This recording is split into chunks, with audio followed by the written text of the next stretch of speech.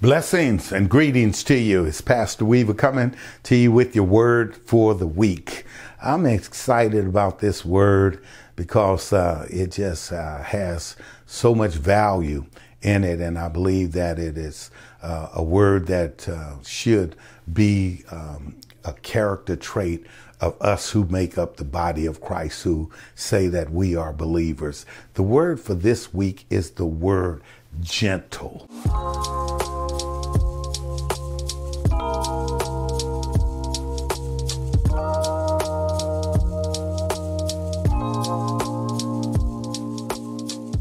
That word is actually found there in Proverbs chapter 15 and verse number 1. And it simply says there, a gentle answer will calm a person's anger, but an unkind answer will cause more anger.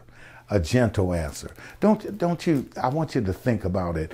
How often have you wanted to just almost just respond too quickly to somebody, or somebody said something to you you didn't care for, you didn't like, and it kind of rubbed you wrong, and you know you want to be the comeback kid, and you gonna come back and say something, but you know you thought about it and God's Spirit moved on you, and instead of you responding in anger, you responded with a gentle answer, and then the other person's whole demeanor changed and how they kind of responded back to you. And sometimes people who have snapped at you or did something, and when you respond with a gentle answer, they'll even say, you know, I'm sorry the way I responded to you. I'm sorry the way I came at you. I'm sorry what I said to you. I want to encourage you this week. Think about how you're responding to people. Think about how you're talking to people. Think about, the Bible says in Ephesians